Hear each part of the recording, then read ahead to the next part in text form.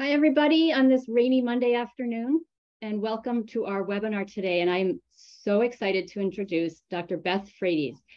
Beth is an incredible physician who I actually saw give a talk at a conference for women physicians a few years back. And I never do this, but I actually went up to you, Beth, after the conference and introduced myself and said, we have to work together someday.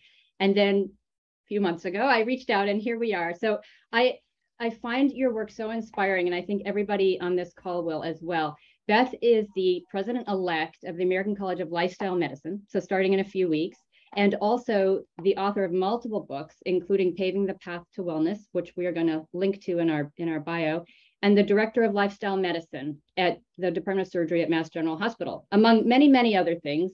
The mother of several boys and a founder and mentor at Harvard Medical School for many medical students, and an inspiration for us here. So without further ado, Beth, thank you so much for being here today for us and our patients. Welcome. Oh, thank you so much. It really is an honor and delight to be here. I love sharing my passion for lifestyle medicine. The first thing I will do is usually we give disclosures, right, when we're talking to medical audiences. But my disclosure that I want to share with all of you today actually is that my dad had a heart attack and a stroke when I was 18, and he was 52. So all of this work comes straight from the heart. And I just feel that every time I get to share, it's a little bit of a connection for me and my dad, who now has passed away. By the way, he lived 27 healthy years. He changed his entire lifestyle and was an inspiration to me, continues to be an inspiration to me for this work that I do, working towards a healthy body, peaceful mind, and joyful heart with lifestyle medicine principles and practice. Here we go. In the time we have together, I'm going to identify strategies to enhance health and happiness through the 6 pillars of lifestyle medicine. And some of you may know those. You may be able to list them right now. And others of you will learn them, and you'll be able to list them at the end of our webinar. I'm going to demonstrate the power of attitude, time outs, a sense of purpose, and energy management, not just time management. And I'll highlight something new for you, I hope, in this 6 Pillars Plus program. Here we go. So working in lifestyle medicine, I originally focused in on exercise, nutrition, and stress resiliency. And back in the 80s, when my dad did have that heart attack and stroke, and I was looking at the literature and looking to mentors like Dean Ornish, these were the things that we focused on. That was many decades ago now. And after working with patients, I'd say for the past 15 years, I've realized these healthy body pillars, physical activity, nutrition, sleep, and stress resiliency, also for the peaceful mind, are critical, but we must use them in conjunction with attitude adjustments, with time outs and empowerment moments, with energy management, not just time management. Oh, the ever so important social support and social connection pillar. And then this sense of purpose. And these 3 here, sense of purpose, social support, and energy management, this is what allows us to have that pep in our step, that joyful heart that we all want. Physicians, patients alike, all human beings desire. So we know there are 9 steps for the healthy body, peaceful mind, joyful heart, and we can understand the knowledge, but we need action. We need to be moved into action. So we need to learn to set smart goals. We need to have investigations. I do investigations all the time. What's that? Little mini experiments on myself. What happens when I have eggplant and I try tomato and I mix it up, and maybe one day I shoot for 9 vegetables? How do I feel when I'm able to consume 9 servings of vegetables in a day? How do I feel when I'm able to do yoga and meditate in the day? Does that change my day? And then looking for a variety of options for the rainbow in your plate, for exercise, for friendships. So my friends, I love my friends that are physicians and are in healthcare, but I have lots of friends that are from the community, that are from my high school, that are from my college, that are not in medicine, and just having that variety. really gives us perspective. So let's dive in. I'm going to share a link for you so that you can actually get a sense of where you are in these 12 steps of the Paving the Path to Wellness program. You'll be able to do a self-report questionnaire and answer questions about, are you following the guidelines in all of these 12 steps? So that's coming to you at the end of the webinar. And then you'll make a little radar plot. Now, this isn't to be graded and this isn't to be judged because there's no shame, blame, guilt in this room. There's no judging. We're just learning. We're just being curious and wanting to see, how are we doing with physical activity? How is that? And we put our final total after we do our self-report questionnaire. We have a total for all these different steps, and we'll plot it right here on this radar plot. And we may say, oh, wow, I don't do a lot of experimenting. Maybe I'd like to start that. Oh, look at me. I'm good at taking timeouts and my sleep is amazing. I don't know whose radar plot this is, but usually sleep is not amazing. That's one that a lot of people are struggling with.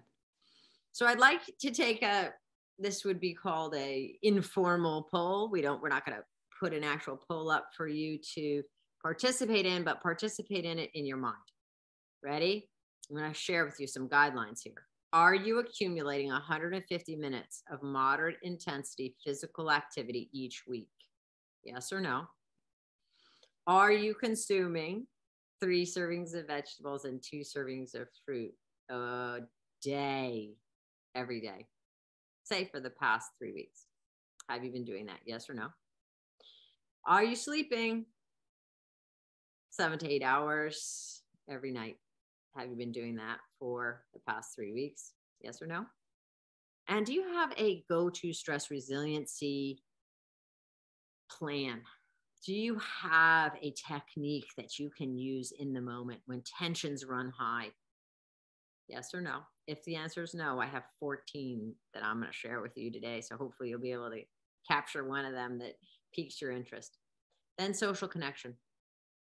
Do you have someone in your life that's considered a charismatic adult, someone from whom you gather strength? When you're in trouble, you go to this person, and this person fuels you, feeds you, nourishes your soul, helps your joyful heart, because that connection is such a high quality connection.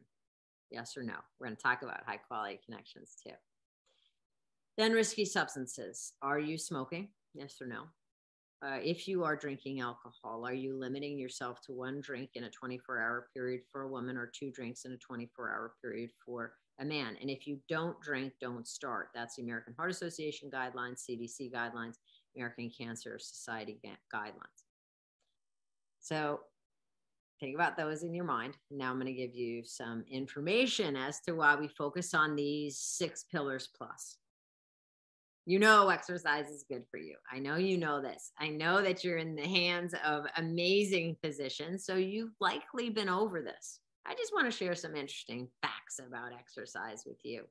You know, it's good for your heart. It's good for your endothelial cells, the cells that line your blood vessel. It can lower your blood pressure, can help you be more insulin sensitive, so help with blood sugar control. Can help reduce your risk of a heart attack and a stroke because it increases fibrinolysis, your ability to break up clots. So you know this is why I'm exercising. But did you know that it increases dopamine?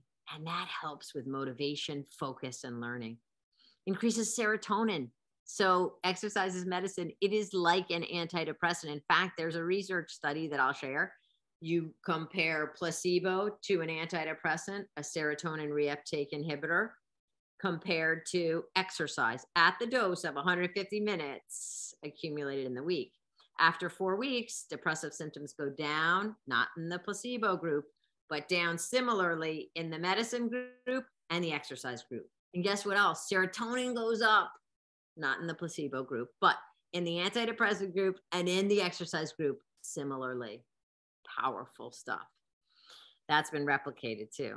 And then, you know, a runner's high, or what we call endorphin release. This can happen with stretching. So you may want to take this opportunity to stand up and stretch a little, just if you can release a few endorphins while we're going through this webinar. And it also increases norepinephrine. This can help with attention, perception, and motivation. Something new to many physicians is that exercise increases BDNF, brain-derived neurotrophic factor, increases neurogenesis, brain cells. The number of brain cells in your brain goes up with BDNF, brain-derived neurotrophic factor. One of the things we can do is exercise to get that BDNF up.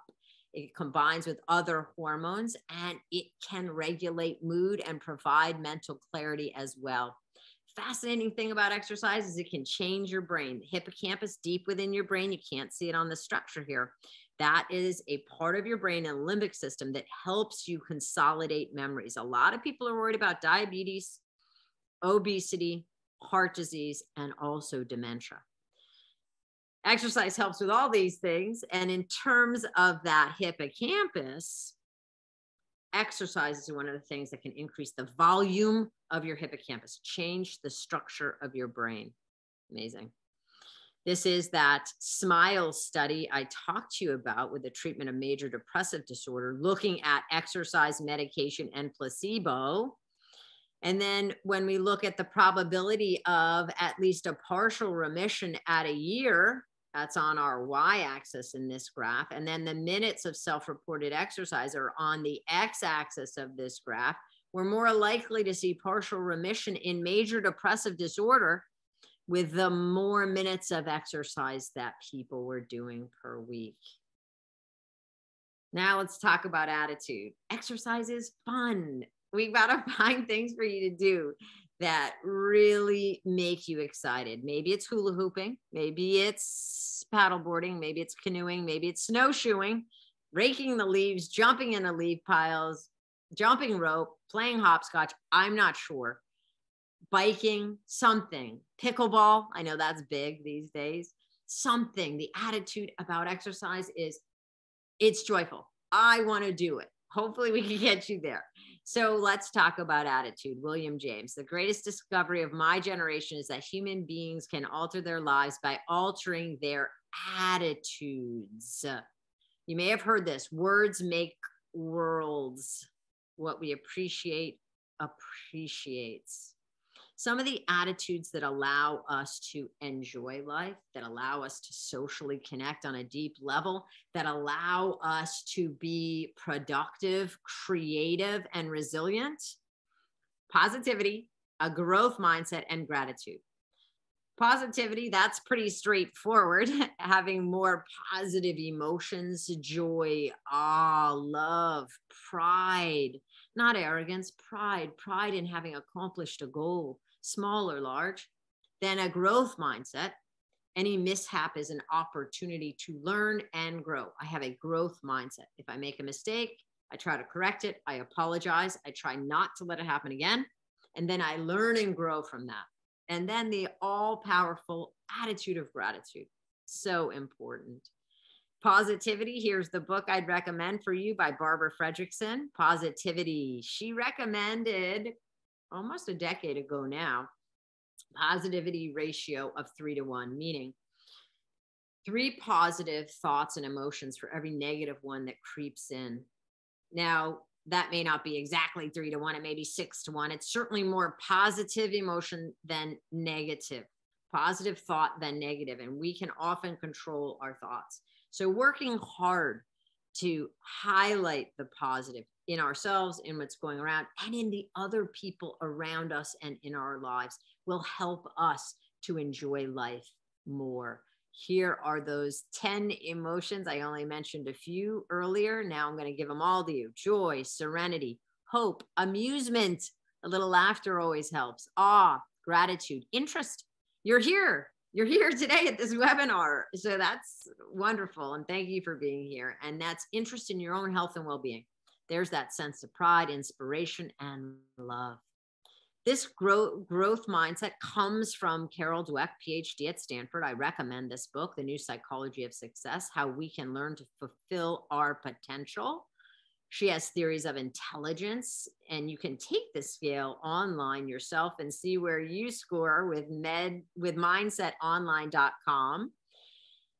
The questions are, you have a certain amount of intelligence and you really cannot do much to change it. How much do you agree with that? It's a Likert scale, her test.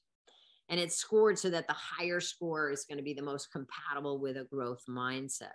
So in this case, if you believe you have a certain amount of intelligence and you really cannot do much to change it, you get a low score for growth mindset. Because in a growth mindset, you believe that you can change your outcomes. You believe that hard work, strategy, skill development will give you more intelligence, better outcomes. So I do encourage you to take a look at this. I'll share with you one important study that Carol Dweck and her group did, looking at fixed mindset versus growth mindset individuals, taking them into a study. They're the subjects, and they would have to identify the middle letter, a series of 5 letters, and they had to identify the middle one. They were all either M's or N's. So it was really hard to do. And she did it really quickly. So it was easy to make a mistake. Those people that made a mistake, there's an initial response, which is the, oh no, I made a mistake response. They had EEGs on their scalp so you could get their electrical potentials. The second response, or evoked electrical potential in a mistake, is, what happened? How did I do that? How do I fix it? So in her experiment, the interesting thing is, with a growth mindset, that second signal, what happened? How do I fix it? Was larger during a mistake for people who had a growth mindset, because they're spending time, what happened? How do I fix it? With a fixed mindset, getting the right answer or wrong answer was actually really similar. There wasn't much difference, because they didn't spend time saying, how do I fix it? I want to learn more. I could do better. Instead, they're saying, I got it wrong. I'm not good at this. I'm not good at this. The learning lesson was, those in the growth mindset, when they took the test again, they didn't make the same mistakes. They did better in the test. Those in the fixed mindset basically did the same. So we want a growth mindset, so we won't make the same mistakes twice, and we'll learn and grow and be more powerful. This is something that actually physicians are working on. We're working on helping physicians and patients alike, because when physicians hold this mindset, they often help their patients to hold this mindset. In this era of COVID, through the COVID pandemic, a lot of struggling happened in the healthcare world, as you well know. So what do we do to help healthcare professionals? And one of them is to help them adopt a growth mindset. In fact, it was recommended in the scope, which is published by Stanford, that physicians work with coaches or therapists to reframe mistakes as opportunities to learn and grow. So we're doing this as physicians and helping to empower patients to do the same. Third attitude was gratitude. Marty Seligman, if you're not familiar with him, he's considered the father of positive psychology, and he did many interesting, fascinating, seminal studies. One was on gratitude. 411 subjects compared the effects of 5 weekly assignments. So this was just a short study of a week. And during that week, there was the placebo control, where the participants were asked to write about early memories. That's it. That's all they were asked, just write about early memories. Then there was the gratitude visit. Take 1 day to write down and hand deliver a letter of gratitude to someone who hadn't been properly thanked before. 3 good things in life, write 3 things that went well each day and their causes for the week. Then you at your best, write about a time when you were at your best and consider your strengths. Using signature strengths in a new way was the last exercise. So that meant you took the VIA character strengths online survey. Marty Seligman offers this. It's free online. Values in Action Survey by Martin Seligman.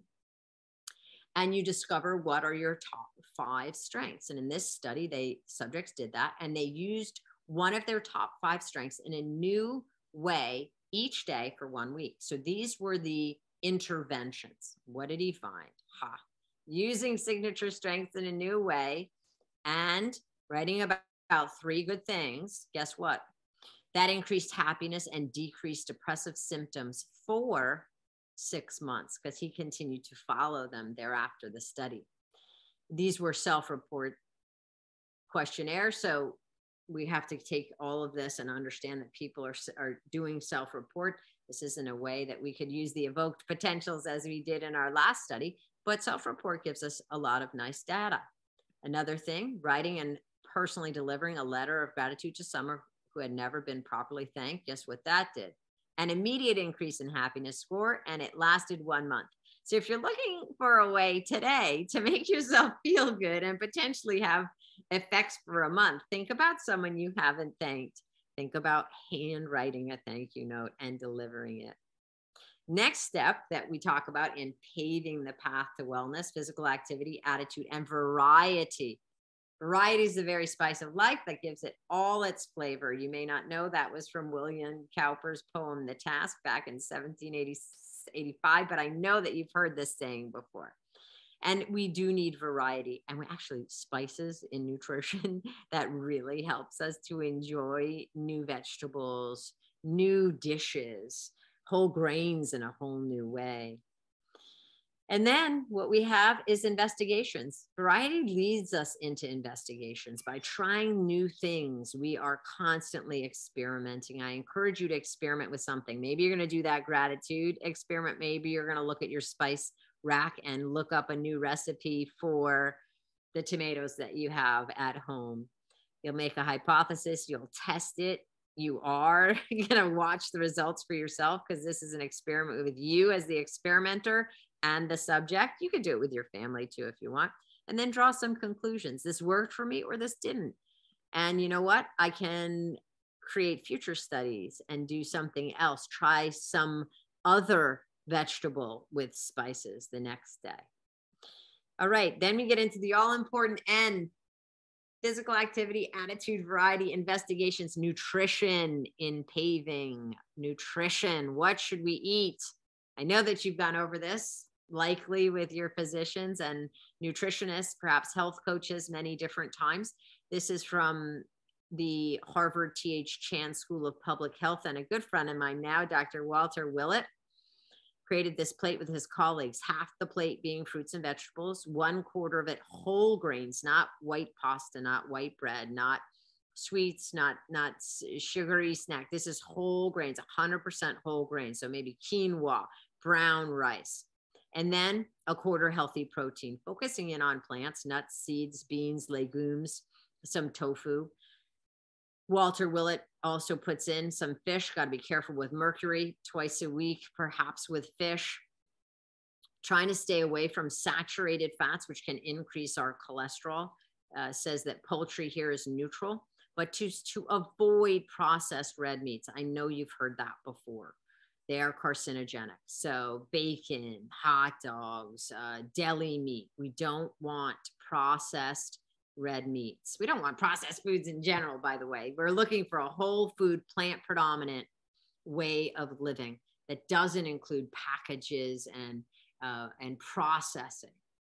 Now, eat healthy for the planet and for people. That's Eat Lancet Plate by Dr. Walter Willett and his global colleagues. How are we going to sustain this globe? So you can look this up at eatform.gov, and you'll see it's very much like his healthy eating plate with half fruits and vegetables and then whole grains and proteins. There's an allotment here for some animal protein, which he says is about a hamburger a week. For a healthy planet, it would be best not to have any, but if we're creating a global plate for people and trying to change the globe and help us to live a healthy, long life on this earth, that's the plate. Now, what do I follow? American College of Lifestyle Medicine's plate: whole food, plant predominant way of eating, because there's so many antioxidants, phytonutrients, protein, minerals, and vitamins in the plants themselves. You don't get phytonutrients. Phyto means plant. You don't get phytonutrients from anything but the plants. And these are the things that help us with free radicals, help us so that we don't get atherosclerosis, help us so that we can limit our risks for cancer. So half the plate, fruits and vegetables, 1/4 plant protein, and 1/4 whole grain. Let's talk about happiness and health and how food has an impact on this. This is a correlational study. It's rather small, 3,706, but I think it's pretty interesting. And lots of people are interested in food and mood. We talked about mood with exercise. Let's talk about mood with food. In this study, consuming unhealthy foods, what were they? Sweets, cookies, snacks, fast foods. was significantly positively associated with perceived stress in the female subjects and depressive symptoms in both the males and females in the study. So when you eat unhealthy foods, you're more likely to experience stress. That's self-report. You feel stress. Those that were consuming unhealthy foods, the correlation was that they were experiencing stress, reporting that they were experiencing stress. Now, consuming healthy foods, what's that in this study? Everything I just talked about. Plants, fresh fruits, salads, cooked vegetables. That was significantly negatively associated with perceived stress and depressive symptoms, meaning those that were eating the healthy foods were not reporting stress and depressive symptoms. So there is a correlation. In fact, there's a whole new area of medicine Dr. Uma Naidoo here at Harvard is putting forward as nutritional psychiatry, really thinking about what we put into our bodies. So let's share some good news. Foods associated with increased mood: bananas, dark chocolate, fermented food, oats, berries, nuts, seeds, coffee, beans, and lentils. I love everything on this list. I don't know about you, but this could be an experiment for you. Maybe you want to try berries tonight for your dessert and see how you feel. That's a goal too. So goals and investigations and variety, they really play into each other. So maybe your goal is, I will try one new fruit tonight at after dinner time. So we want it specific, measurable, action-oriented, realistic, and time sensitive. That's the kind of goals that we want to set for our health and our well-being. Very specific. All right. Sleep. This is one that a lot of people struggle with. It's important for teens, for college students, for young adults, middle-aged adults, and the elderly to really honor our sleep. We need to have a change in our culture here. Sleep is powerful medicine. In fact, the American Heart Association just recently, April 2022, just months ago, they changed their Simple 7 to prevent heart disease, which included exercise, nutrition, quitting smoking, limiting alcohol, addressing blood pressure, addressing blood sugars. Guess what they added to make it Simple 8? They added something in April because there's so much data on this now. They added sleep. Now it's called the Simple 8, the American Heart Association Simple 8. So this sleep, let's just pay some attention now. Helps maintain and manage weight, because when you're sleep deprived, ghrelin goes up, leptin goes down. It changes our hormones. Ghrelin is like the gremlin, keeps us eating. Leptin keeps us lean. When we're sleep deprived, that goes out of whack, and we're like the gremlin and want to eat many more calories than we normally would.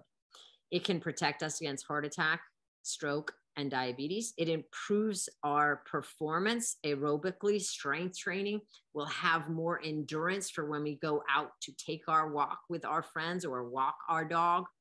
It can improve our cognition. If you're taking adult classes, it could improve your performance in class. If you have children in your life, either your own teens or middle schoolers or your grandkids, helping them to honor sleep will help them with their academic performance. It can decrease symptoms of depression and anxiety. We're talking a lot about mood here today with lifestyle medicine. Helps you regulate your mood and emotions, helps you make better decisions. Our reaction time is severely impaired when we are sleep deprived, especially an all-nighter. And this can impact our driving. You've heard of driving while drowsy. It's a serious issue that needs to be addressed, especially all age groups, teens, teens after they're 16, they have to be driving, and then college, and then even middle-aged people who just believe they can plow through, even though they're nodding and their eyes are shutting. You need to pull over and honor that. Otherwise, there will be a car accident and worse. Sleep strengthens our immune system, and everyone's pretty focused on this these days. Here's just another point for you to take into consideration. There's going to be something, mark my words, called sleep insufficiency syndrome. It's going to be a diagnosis very soon. You may get it. So work on this now so you don't get this diagnosis. Work on cleaning your sleep up, because many research studies are pointing to what happens when we are sleep deprived: high blood pressure, diabetes, cardiovascular disease, obesity, errors, medical errors, risk-taking behavior, traffic problems, accidents, depression. So let's combine this idea I told you about ghrelin going up and leptin going down, and our problem with managing our food intake. Well, sleep insufficiency was associated with a significant increase in desire for weight gain promoting, that's high calorie food items, following sleep loss, magnitude of which was proportional to the subjective severity of sleep loss across participants in this study. Meaning, the more sleep deprived you felt, the more you wanted to eat these high calorie, hyper palatable, fat layered on salt, layered on sugar, layered on fat foods. To the point of, another study showed volunteers who slept only 4 hours ate 300 extra calories compared to those who got 9 hours of rest. So these pillars, you can already see, they intersect, they influence each other.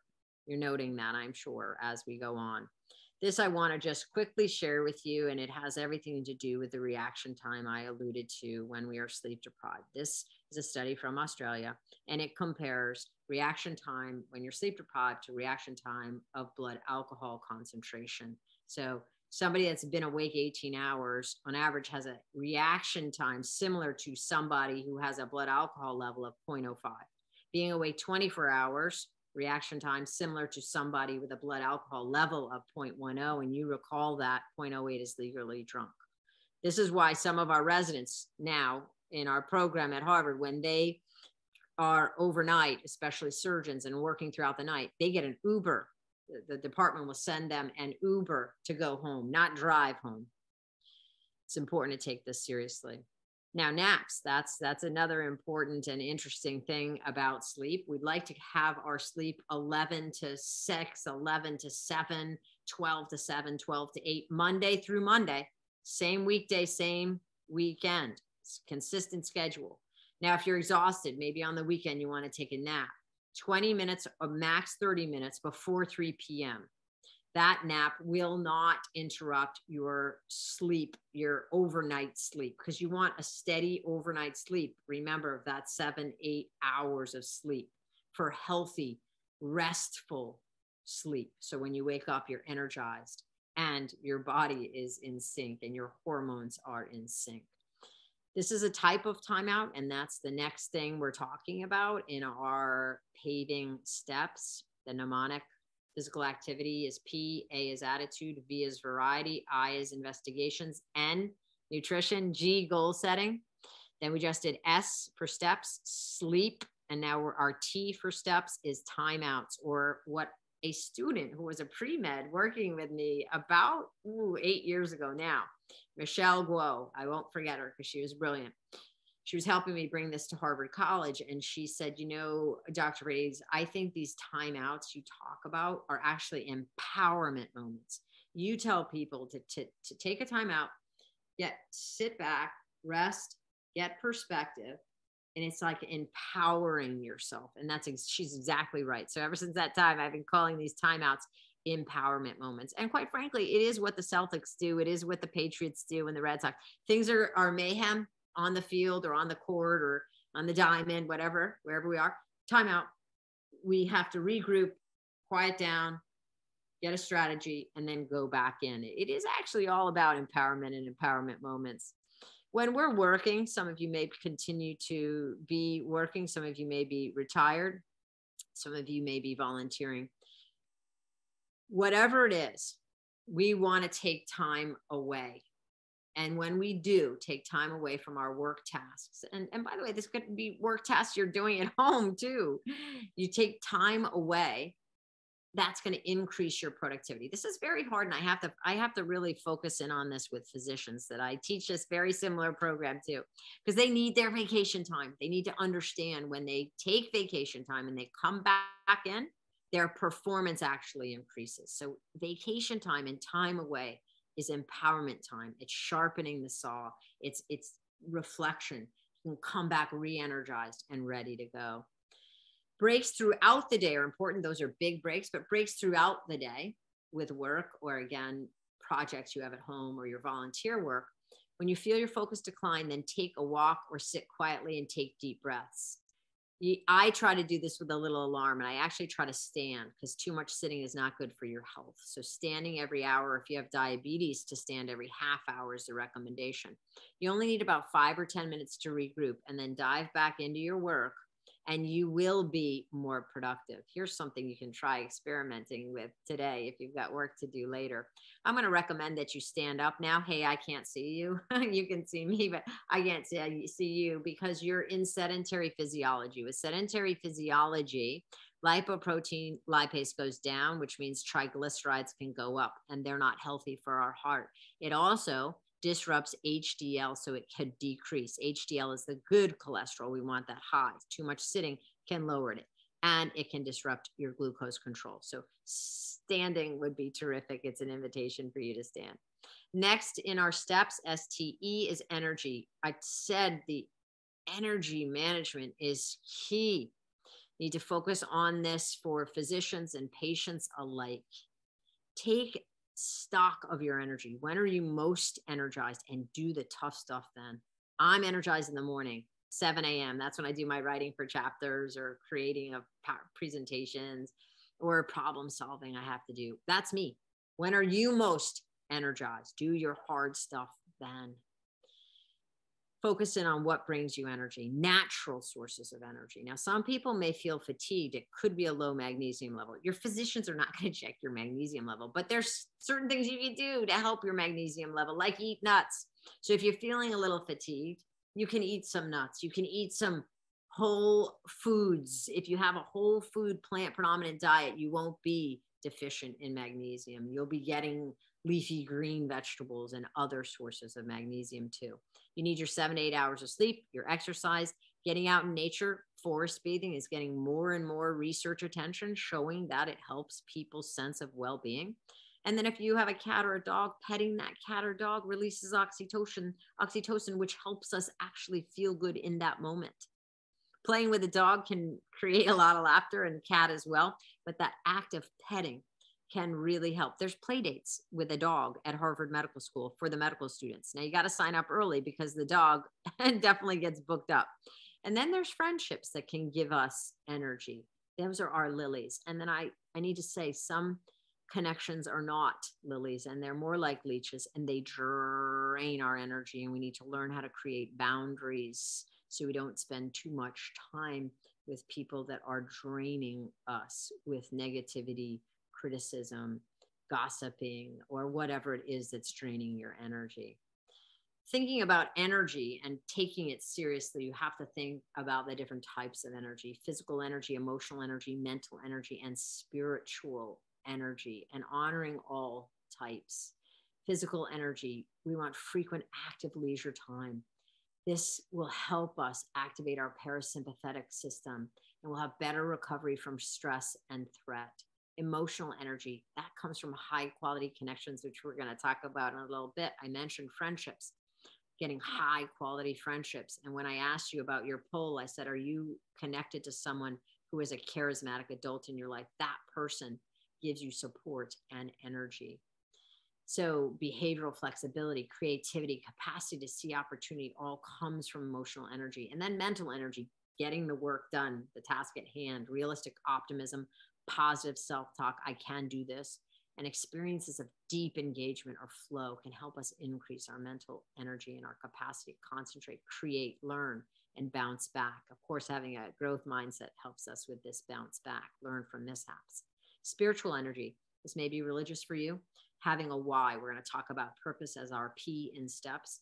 This is shared and valued purpose, awareness of our own values and sticking to our core values, identifying them, identifying our priorities, and honoring what we cherish most in our life and focusing on that, making sure we're spending time and energy on that brings greater joy, tolerance for inevitable obstacles as well. So again, take stock of your energy. I'd love for you to just go through a day and write down when you feel energized, what's draining your energy, write down the energy takers, write down the energy givers, and find natural sources of energy. Try to avoid unnatural sources of energy, work on your exercise and your sleep and your nutrition as well. And this very important factor of social support. We're at the P, almost done here in the 12 steps, but the P is for purpose. One of the single most important predictors of well-being is a strong sense of purpose. There's greater life satisfaction, greater physical health, more high quality connections, improved brain function, and people with a high sense of purpose live longer according to the research. Interestingly, purpose is connected to the 6 pillars of lifestyle medicine and everything we're talking about today. People in the top quartile of purpose in life had a 24% lower likelihood of becoming physically inactive, 33% lower likelihood of developing sleep problems, a 22% lower likelihood of developing unhealthy body mass index. And then there was a marginal reduction in smoking relapse. Overall, a higher sense of purpose at baseline was associated with lower likelihood of developing unhealthy behaviors over time. So we talk about the 6 pillars of lifestyle medicine: exercise, nutrition, sleep, social connection, stress resiliency, and avoidance of risky substances.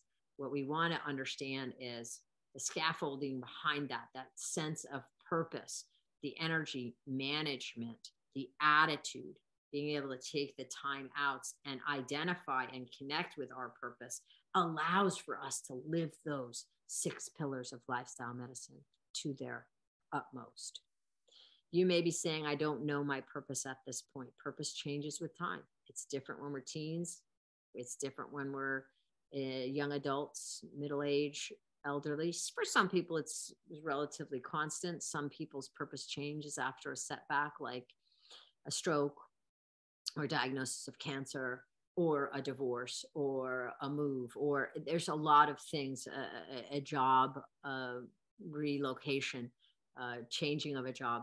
Our purpose can change for a variety of reasons through our life. So I'll invite you to think about these questions today and see if you can resonate with your own sense of purpose at this point in your life. When are you in flow, feeling fully engaged with the task at hand? Whose faces do you see when you think about love? What are you most willing to put effort into? If you were to write your own obituary, what would be most important to include? Here's an interesting one. If you had a bonus day free of all responsibilities, appointments, and commitments, and you were fully rested and recharged and could do anything you wanted for 12 hours, what would you do? These could be conversations you may have at the dinner table with your family tonight, or call a good friend and start talking about these. When we're thinking about our health, our longevity, our happiness, we want to have a vision of ourselves, say 20 years from now, 10 years from now, maybe 5, up to 1 year from now. What do I see for myself? We're going to need purpose and priorities to really ground us, and of course, our core values to ground us. And that's how we'll reach our vision, by setting these specific, measurable, action-oriented, realistic, and time-sensitive goals up to this vision. Now, mind you, we need to think about what's motivating us. What motivated you to come to this webinar today? What motivates you to want to adopt and sustain healthy habits? Think about that motivator, and that'll help propel you so you reach your vision. Last 2 steps here, we have stress and social connection. Stress, most people understand the concept of stress. An engineer thinks about it as pressure or tension exerted on a material object. The interesting thing there is excessive stress on a material object does what? Breaks it. Psychologically, a state of mental or emotional strain or tension resulting from adverse or very demanding circumstances is what we think about when we think of psychological stress. Now, some stress is good for us, actually. Like, I had to be here on time. I have to give and deliver this within an hour. There's a little pressure for me. To me, this is flow. This is eustress. I love doing it. It's my calling. I like this. Sure, I'd like it if they gave me 3 hours with you and I didn't have this time crunch, but because I have only an hour to talk with you, then I'm feeling a little eustress, a little stress, little pressure, little flow, but it's good. It's good for me. Makes me feel good. Too much stress is distress, and that's what we want to avoid, and that's what can cause the deterioration and breaking, the breakdown of cells and organs in our body. So how do we get into this flow, this eustress, what I was talking about? Mihaly Csikszentmihalyi has a great book. I've given you 3 book suggestions. I wonder if you'll take any of them to heart. This is called Flow. Mihaly Csikszentmihalyi, amazing psychologist in UC Irvine for years, unfortunately just passed away. But he thought about this deeply and thought, well, we have a skill level on x-axis, we have a challenge on the y. We want our skill level to hit our challenge right in the sweet spot, and that'll allow us hit the flow channel. We won't be bored, we won't be anxious. If our skill level is too low and our challenge is too high, that's when we're in anxiety land.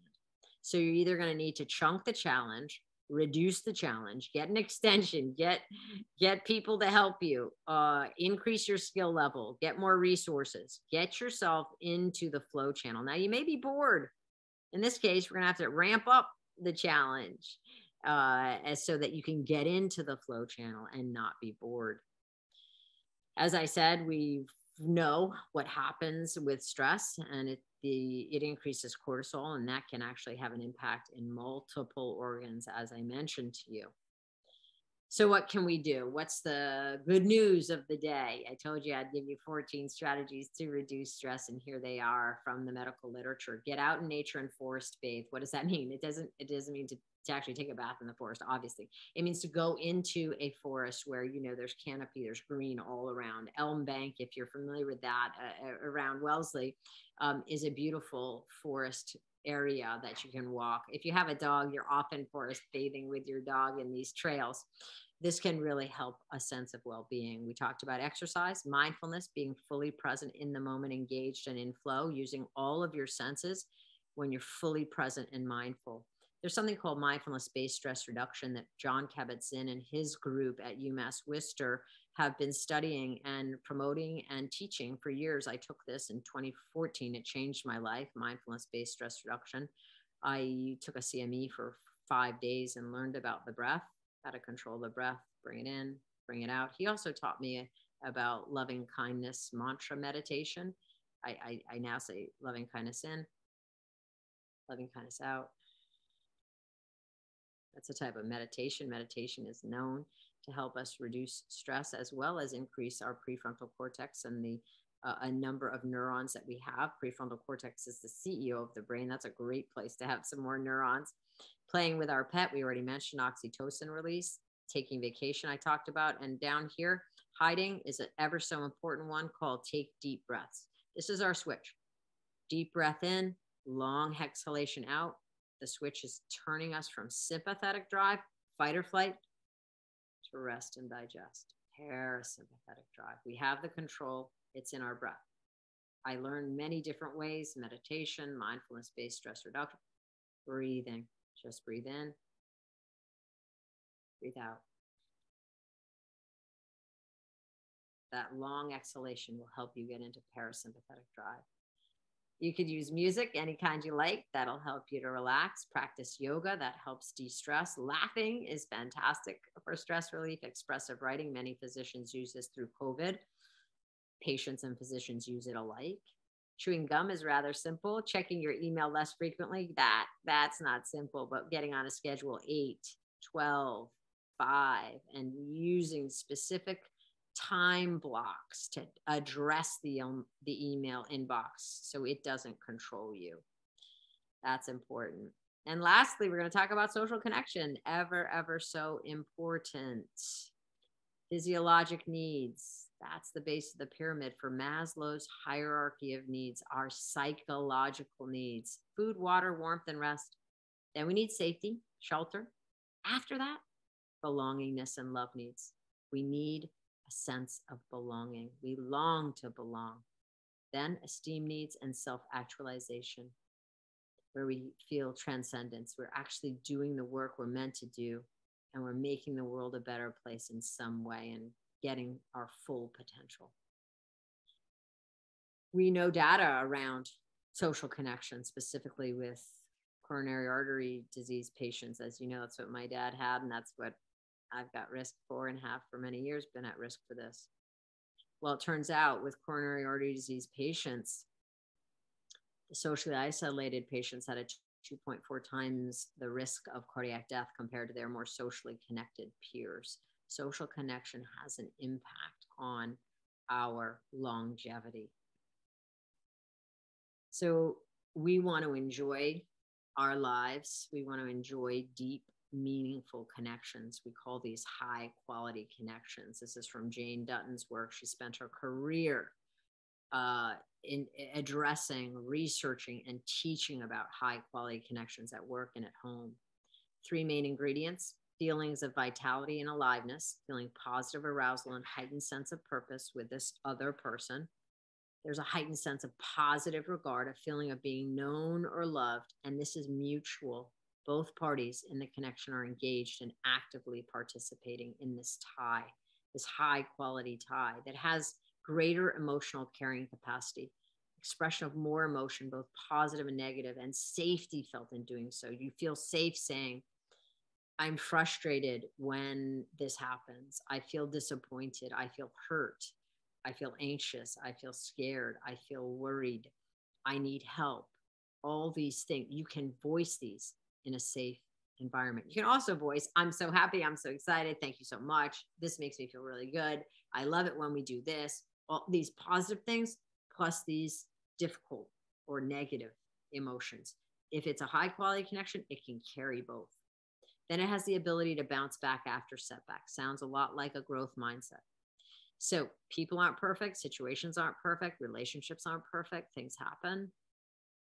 You have to learn from them. If it's a mishap, mistake, misunderstanding, try to forgive, try to learn what happened so we prevent it from happening again, and then try to reach higher ground. Because there's growth in a high quality connection. Relationship has generativity, openness to new ideas and influence, as well as its ability to deflect behaviors that shut down generative processes. So behaviors that shut down growth in a relationship. I wonder if you could even consider what those might be. Yelling, lying, demanding. Oh, the silent treatment, passive aggressive, say one thing, do another, talk behind someone's back, gossip. All these things are not part of a high quality connection. This doesn't build depth in a relationship. This squashes a relationship and its growth. So those are our steps: physical activity, attitude, variety, investigations, nutrition, and goal setting, paving, and then our steps: sleep, naps, time out, energy management, sense of purpose, stress resiliency, and the all-important social connection. Hopefully you're all socially connected to your practice here, to your families, to your community. And if not, let's make steps to engage and be more socially connected. I think about this every time I give a presentation: be the change you want to see in the world. I thank you so much for this opportunity to share Paving the Path to Wellness with you. I'm just showing you now how they all fit together. You can see it, P-A-V-I-N-G, paving, and then here's our steps, S-T-E-P-S-S. That's it. Thank you so much for allowing me to share my work. I really, really appreciate it. It's such a joy. Thank you. Wow, Beth. Wow, thank you so much. I'm so much to talk about, and I'm making a little paving wheel mentally in my own head here, and I see I have a little room for improvement in a few areas. One thing that really strikes me is that what you're talking about is developing habits sort of across the board that all interact with each other, that sort of reinforce your purpose and your goal to be well and healthy, right? Yes. Now, a lot of us have gotten in bad habits, either recently or long ago. And I know when I'm under a lot of stress or pressure, like everyone else, looking for a shortcut, a quick cup of coffee, something sweet to kind of get me through the next few hours. And in the short term, that's great. But in the long term, it's really not accomplishing the goals that I have for myself. How do we step back and say, okay, I've got some things to work on. How do I even start to change these habits? Great question. Thank you so much. I would say first is self-reflection. So I will give you that wheel. And you've all done it a little bit today, just listening to me consciously, subconsciously. You've thought to yourself, oh, I could think about a snack that has nuts in it rather than having my Snickers or whatever it is people like. So likely you have done some self-reflection. Then it's this. Honestly, it's making it fun. if this isn't fun for you, I mean, you're not gonna want to do it. So how does it get fun for you? For me, it's including somebody else, including my husband, my kids, my friends, somebody, including somebody for me. So for a lot of us, that first step, and especially with goals, is committing it out loud and saying to someone, you know, I had this talk, I thought about it, I really need to have more vegetables. I'm going to tell Susie, my friend, Susie, I was in a talk, I'm going to the grocery store, I'm getting eggplants, I'm going to try some spices. So if you're a social person, then it's connecting with a friend. Commitment and saying it out loud is important, even if you're not going to bring a friend in. And then the other key thing, the third thing I would recommend is measuring, especially when you're starting out. So what does this mean? What gets measured gets managed. That's Peter Drucker's work. He's the father of modern management. At any rate, when we're measuring something, we're paying attention to it. So we're managing it. What is this? It could be a pedometer, how many steps you take. This could be your experiment today. How many steps do I take today in a day? Just no shame, blame, guilt, no judging, just how many. Write it down and then say, hey, I know they say try to get 8, 10,000. So I'm going to see if I can increase it a little. And then you just write the step count down the next day. So vegetables, how many did I consume today? I don't know, say 2. Write it on a calendar, put it on your refrigerator. Again, if you're social, other people see it. They say, what are you doing? You say, I'm trying to have more vegetables. Then they get involved with you. They say, hey, look, you had 2 yesterday. You got 4 today. That's great. What'd you have? So then you can bring the social piece in. But just if you're solo, and not everyone's a social creature, and there's no better, it doesn't matter if you are or not, just acknowledge what you are and work with that. So if it helps you to have it written down on your sheet of paper that you look at, nobody else, terrific. Some people want to blast it all over their Facebook page, right? Again, I'm not judging anything. I just, whatever people do, put on the Facebook page, then all the friends say, hey, I'm going to have vegetables too. And that works for that person. But I say, key thing, be true to yourself. If you know what you like, if you know what you need, do it and have fun. What great advice. I just want to jump in here because we don't have a whole lot of time, but I think, you know, everything you said is so inspirational. And I just, on the heels of what your last comment, I would love that everybody listening think about that one thing that they've been struggling with and just write it down and use this as inspiration, because I know there's always that thing that we can all be doing better.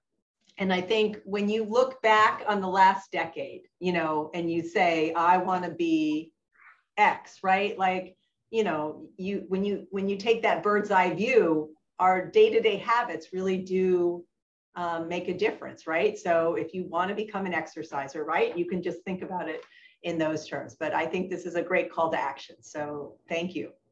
Oh, thank you so much. And great points you make. And little steps, we call them Kaizen steps, little steps do make a big difference. Just little ones. Do something today. One thing, make a phone call to a friend and thank them. Do that thank you note experiment. Marty Seligman, write it, right? When was the last time you did a handwritten thank you note, right? Maybe today's the day. So many fun things you could do. Thank you so much for having me and allowing me to share some thoughts. Thank you. Thank you so much, Beth. And thanks everybody for coming and joining us today. And I think we all have our homework. And even if it's just a few deep breaths, maybe that's all we can handle today. Yep. Or a letter or a vegetable. I'm sure we'll all find something to do better than yesterday. So thanks. And keep an eye on your emails, everybody, because you're going to get the questionnaire, some links to your book, etc., and your website, and some more information, as well as our usual survey. So thanks. Enjoy the day. Enjoy the vegetables, the dogs, everything. Bye, everyone.